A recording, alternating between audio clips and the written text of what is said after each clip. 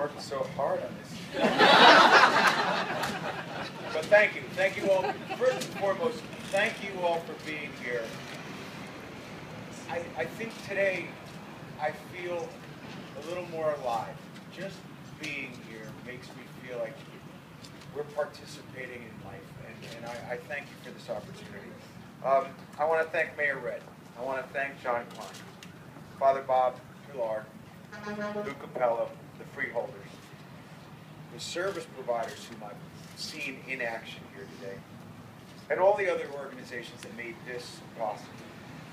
I'd also like to thank our fellow board members at the JBJ Soul Foundation, especially Mimi Box, Craig Spencer, Leo Carlin, Steve Perna, who can't be here with us today, Sister Mary, and Heather Goldfarb, for their dedication and support of our mission, providing hope for those who experience hunger and homelessness.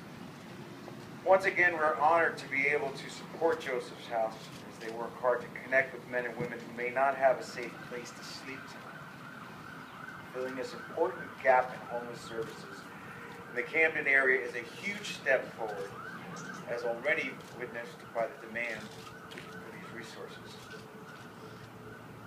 As I've said, today is actually a beautiful day in Camden, and another example of what can happen when we put the power of we to work.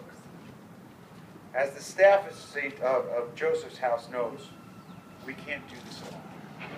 The real truth comes from meeting with the many people across the country, and many like Jamaica, who humbled me when we hear of his story and the challenges that he's faced in order to help us to create solutions for those who are going to follow in his footsteps. Last November, when we came together to witness the start of this construction and to engage others in this effort to house Camden's most vulnerable,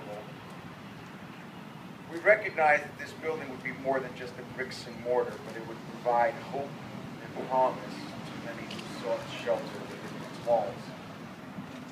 We shouldn't fool ourselves into thinking that we've met the need, but it's one step towards the solution, and that solution is in fact service providing and of course shelter.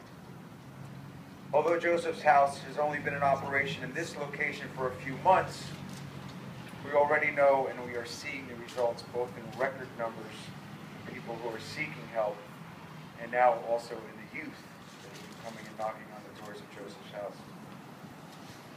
With the assistance of my mentor, Sister Mary Scullion, and Joe McConnell of Project Home, we have learned and we have shared so much with Camden and the vision of what next steps could look like. So once again, we put forth this challenge for all of us to take the next step. The solution is housing. The solution is supported services. There are those who are in need and those of us who can help. We believe that now we can truly make an impact here on the homeless issue. So in closing, I'd like to thank you. I'd like to thank you for your compassion and in your response to answering the call to get involved. On behalf of those who really dare to make a difference, I continue to say thank you for the inspiration. God bless you all. Thank you.